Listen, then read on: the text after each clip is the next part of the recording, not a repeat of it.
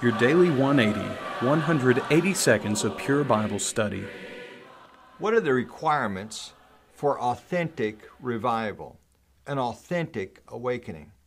Perhaps you've seen in the news that there are folks who are talking about a revival.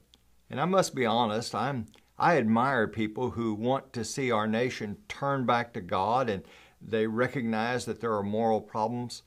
But what is really required for an authentic revival?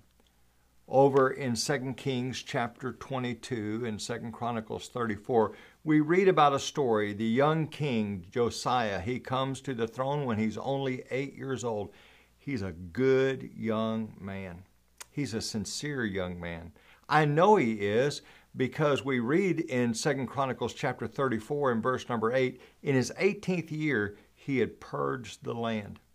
There are repairs undergoing at that time for the temple to try to bring the temple back. But you see, even then, there was some ignorance. We know that because when Josiah sends his servant, Shaphan, to the temple to check on the repairs and make sure that everything is going as it should, Hilkiah brings him a book. And he says, "We found this book in the temple."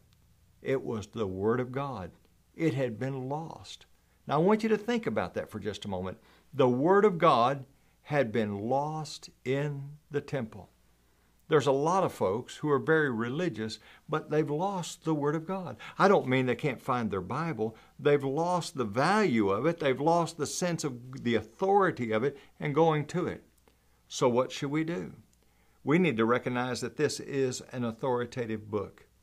When Shaphan read the book of the law to King Uzziah, in verse number 11 of 2 Kings chapter 22, it says that the king tore his clothes and he acknowledged that his people had been a disobedient people.